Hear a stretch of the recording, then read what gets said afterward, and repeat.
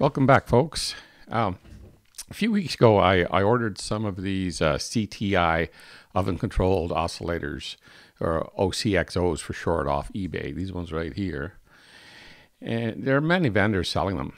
All you have to do is search for CTI OSC5A2B02. These ones, as you can see, were less than $6 for two. And they came attached to these small PC boards. I guess they just cut them off, whatever board they were on. It was harder to get those little bits of PC board off than it looks. In any case, these are temperature-controlled reference-grade oscillators. Inside the can is not only an oscillator, but also a heating element and a PID temperature controller that work to keep the oscillator at a constant temperature.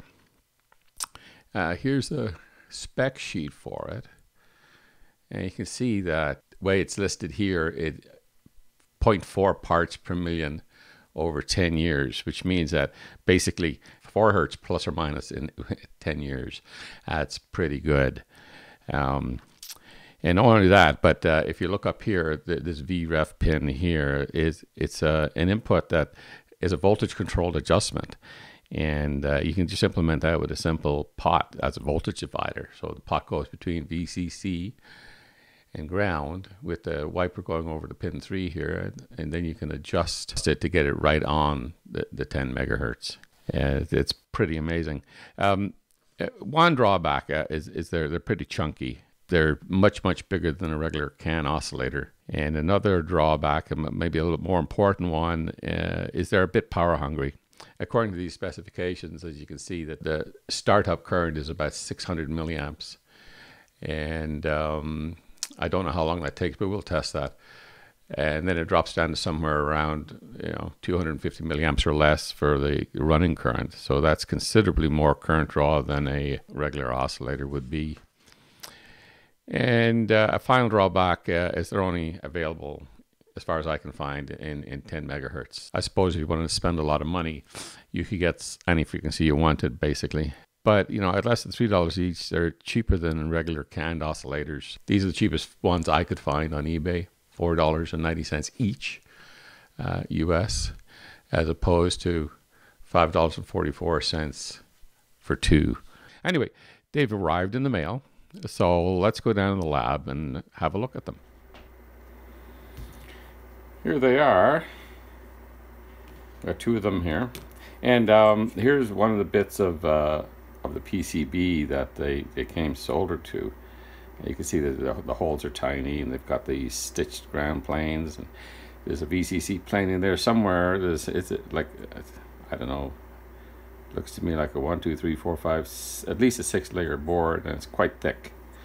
They were a bit of a problem to get them unsoldered, but I got them unsoldered. And on this one here, I've just soldered on a bit of RG58 coax cable. It's not great cable. The impedance is all screwed up on it. It's very lossy, but it has BNC connector on it. It was easy enough for me just to solder it on here. Now these things have an output impedance of 50 ohms, so I didn't have to put any additional load on it. And you see I put this trim pot on there, bodged that on. And get the, I wanted to show you, there's a size comparison between a half can oscillator and one of these. You can see that really huge difference in size. But I think for the accuracy involved, these are pretty small actually. So let's get power hooked up to them, get them on a scope and on a counter, and we'll have a look at how they perform. It's coming in through this T to this frequency counter, then down to the scope over here. And you can see I've got the power supply set up at 5 volts, and maximum current I'm going to allow is 700 milliamps. Just in case this thing is not quite in working order. I don't want to release too much of the magic smoke. Now this counter here was checked against a GPS disciplined oscillator, or GPSDO for short, just a few months ago, so it should be pretty much bang on. We're going to ignore the frequency on the scope. It has a readout up here, but I know it's off by about 3 parts per million, so it's well in spec for that scope, but it's not in spec for this oscillator. So I turn on the power. I'm going to start this stopwatch so we can see how long it takes for this thing to warm up and get to its operating temperature. We can look at the frequency as it's doing that, and the scope is just going to show the waveform. So reach around the camera.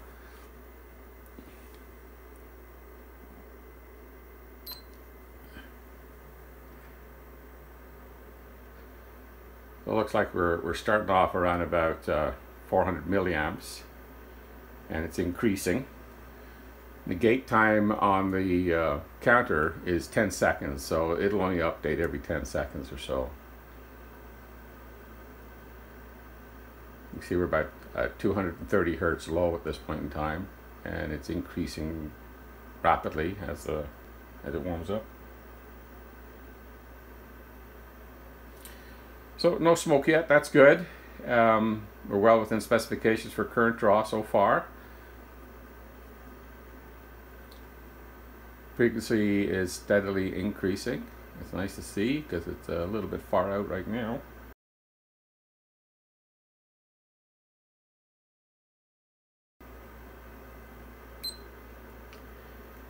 Okay, so see that the current is going down rapidly. 150 seconds for the warm-up cycle. And look at that, 9,999,999 cycles per second. That's pretty close. Let me get a screwdriver here, see if we can tweak that, get it right on. You know, I'm just going to give it a couple of turns to the right. Unfortunately, we're missing a digit here. You know, when this little light here goes on, it means we should be displaying a 1 or more here. So that is basically 10,000,002 hertz. So we've gone a little bit too far. Let's go back. It looks like we're maybe around about half a turn per hertz or something like that. So I'll turn it back a full turn and see what that gets us. Wait for the counter to update.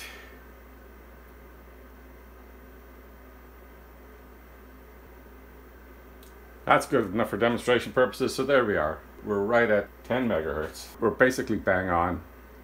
That's not bad. That waveform is a little bit ugly.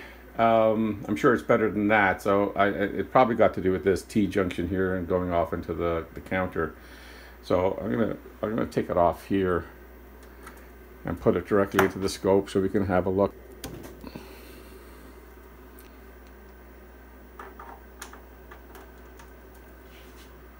So yeah, we can see this is a heck of a lot better going directly into the scope. This front edge, I'm sure that's got to do with this crappy piece of coax here. Yeah, I'm quite happy with these. I have a project in mind for one of these. My 2 counters and my 2 signal generators can either take or be modified to take an external 10 megahertz frequency standard. So that's what I'm going to do with this. I'm going to make this into a 10 megahertz frequency standard. That way I'll have all these instruments dancing to the same drum. Tune it occasionally to my buddy's GPSDO, and I should be good. I just bought 4 more of these. I mean, what the heck, right? There's only 296 shopping days left for Christmas, so maybe I'll give some of them away as gifts or whatever. Well, thanks for watching. Don't forget to like and subscribe, and I'll see you in the next video.